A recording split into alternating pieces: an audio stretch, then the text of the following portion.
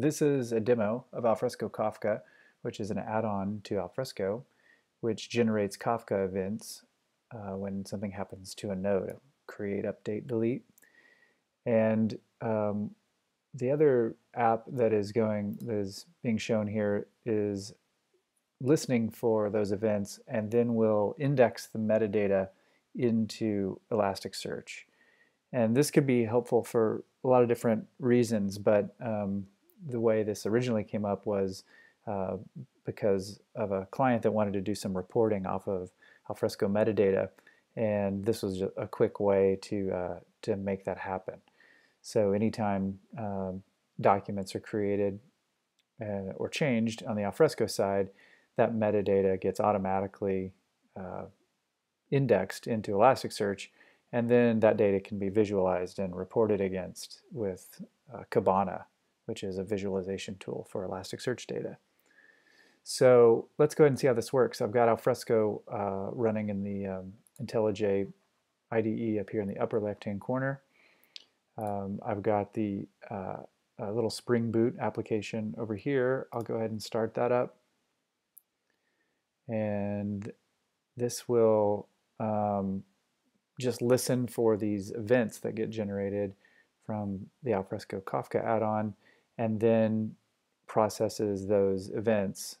And what the code does is when it sees a node get created or changed, it uses CMIS to fetch the metadata and then turns that into JSON and then checks it in or indexes it into Elasticsearch. So let's go ahead and see this in action. So if I've just got a little Python window in the bottom left-hand corner, just as an easy way to create data.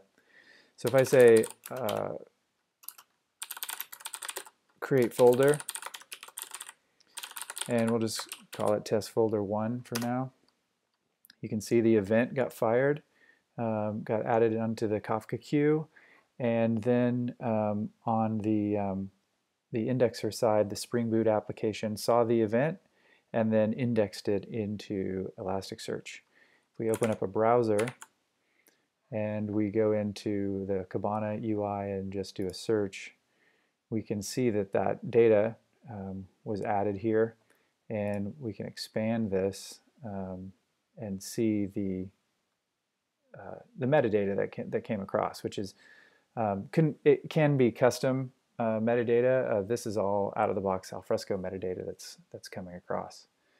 So let's create a bunch of data. Maybe well, actually, let me show you how deletes work first. So I've got this folder. If I do a folder.delete,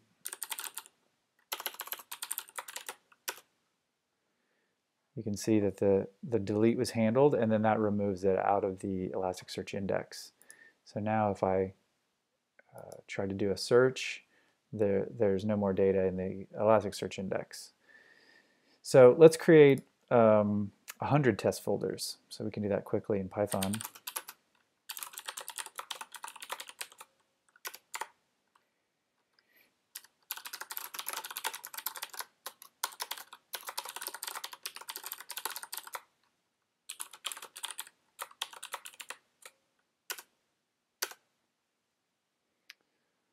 Now we're creating 100 folders in the root, and on the Spring Boot side, we're listening for those folders to get created.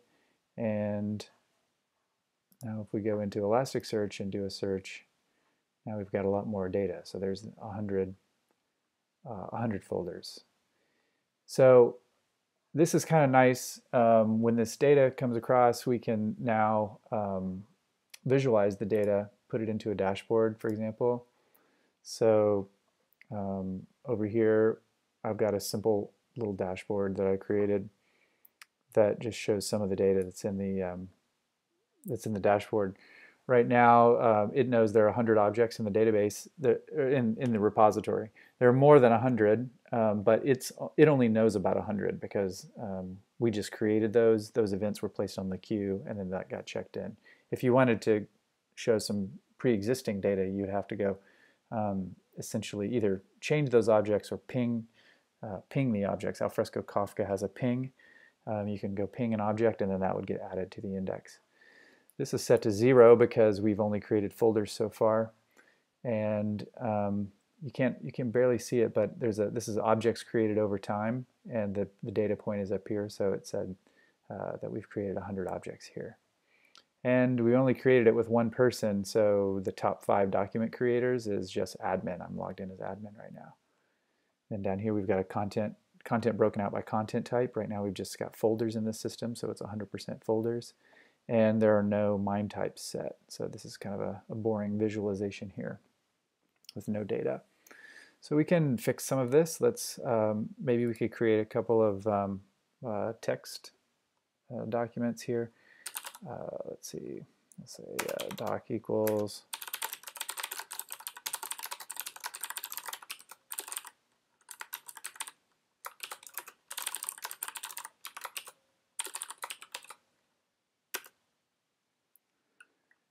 now if I so I've just created a new document, very small document, but if I refresh my data, now I've got 101 objects in the repo.